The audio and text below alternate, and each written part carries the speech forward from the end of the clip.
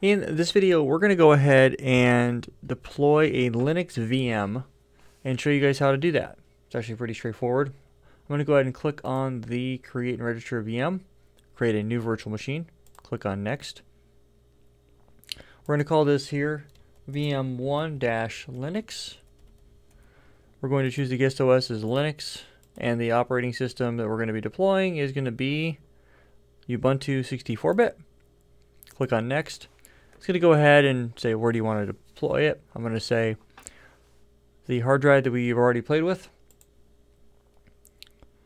Then it's going to go ahead and assign some attributes that it thinks it might need.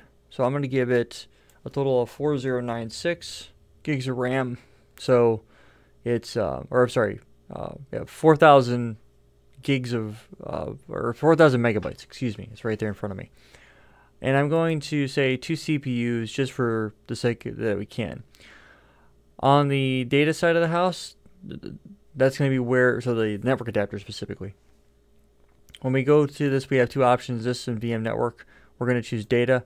And then from the host device for the CD, DVD drive, we're going to choose the data store ISO file. And I'm going to choose Ubuntu 1604. Click on select. And then it's connected. So we're going to go ahead and click on next. And we're going to finish. So this is going to create a virtual machine.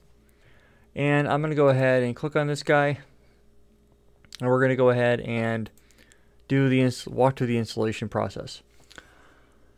Once the installation process is, well, we've walked through it and it's complete, we've got a working virtual machine, I am going to go ahead and install VMware Tools. It's not straightforward, so I'm going to walk you through those steps of how it actually works.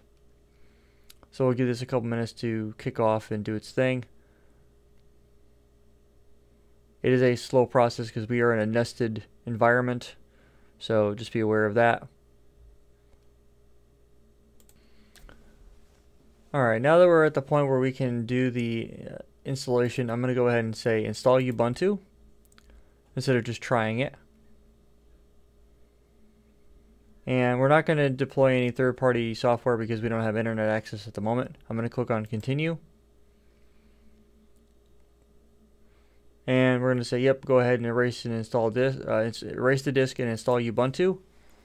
Again, this is specific to Ubuntu Linux. This isn't specific to VMware.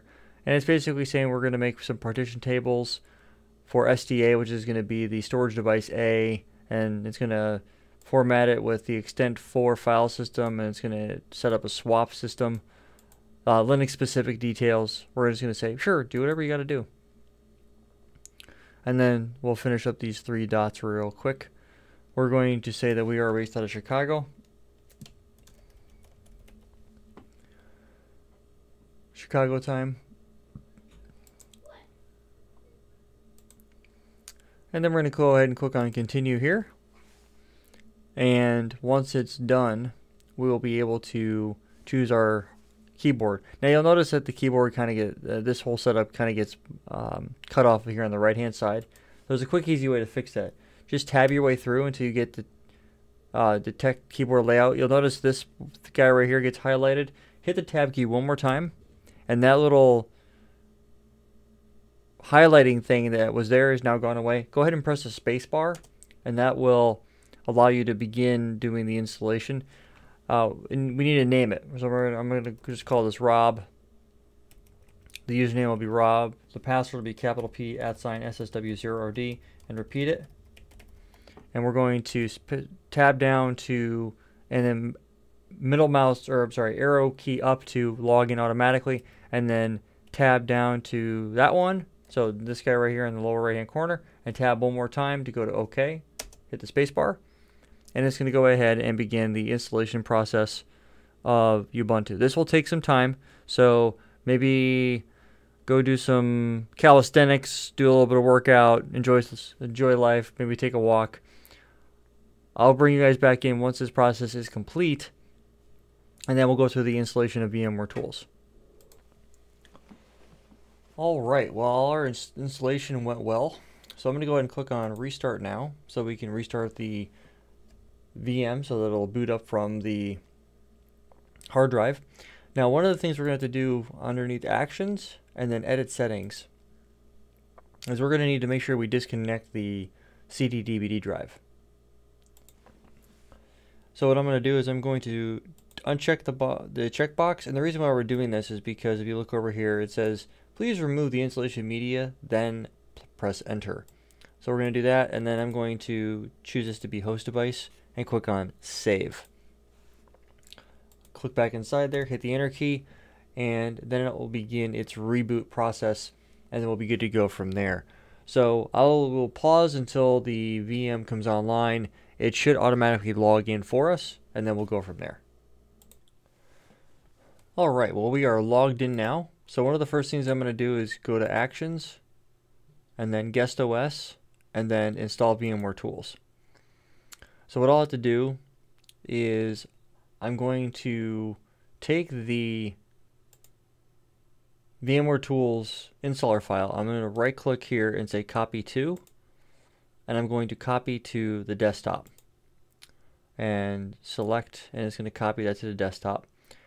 Next thing I'm going to go ahead and do is I'm going to close all this out. I'm going to right click here and say extract here,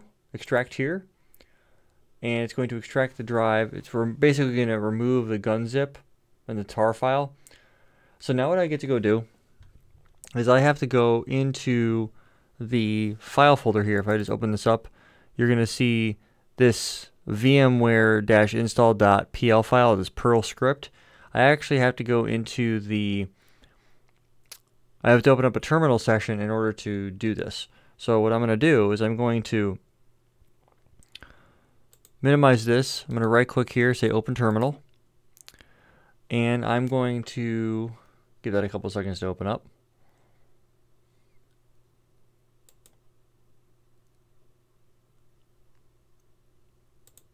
Let's see here, why is that?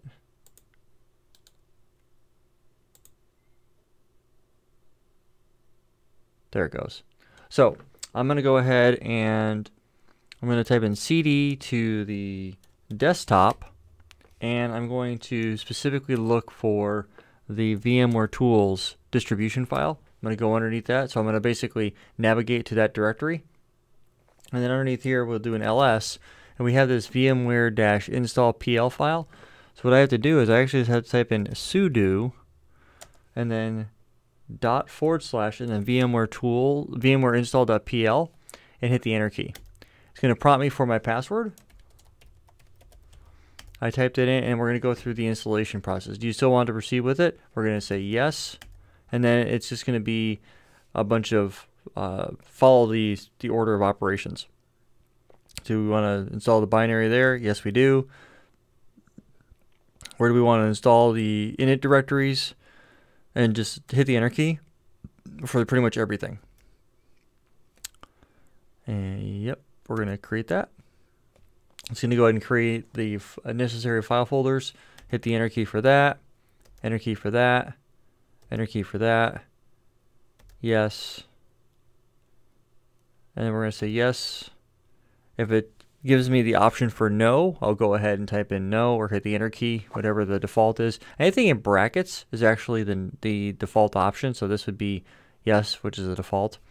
So we're going to say nope. So basically we're not going to allow file distribution sharing between the VM and the underlying host OS.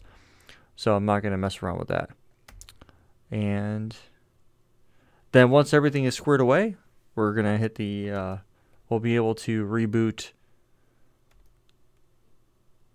and get all this stuff squared away.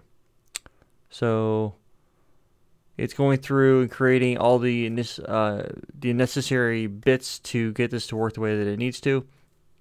And then once it's fully installed, we're going to go ahead and reboot the VM so that it will have the requisite file installs knocked out and ready to go. And then we'll be in good shape. That's pretty much where we are in terms of that whole process. So I'm going to pause until this process is complete. Alright, so what I'm going to go up here and do is not on the power button here to shut down. I mean, you can do this and then come over here and do a restart. That'll work. And just restart the VM and it'll automatically log back in. And that's pretty much it. At this point in time, we are done with our install. We've installed VMware Tools. Obviously, it's a much more involved process on Linux than it is on a Windows VM, which is what we're going to do next. We're going to do a Windows VM2 and get that guy up and running, but that's pretty much it for this guy. So thanks so much for stopping by and hanging out with me in this video, and until next time, guys, take it easy.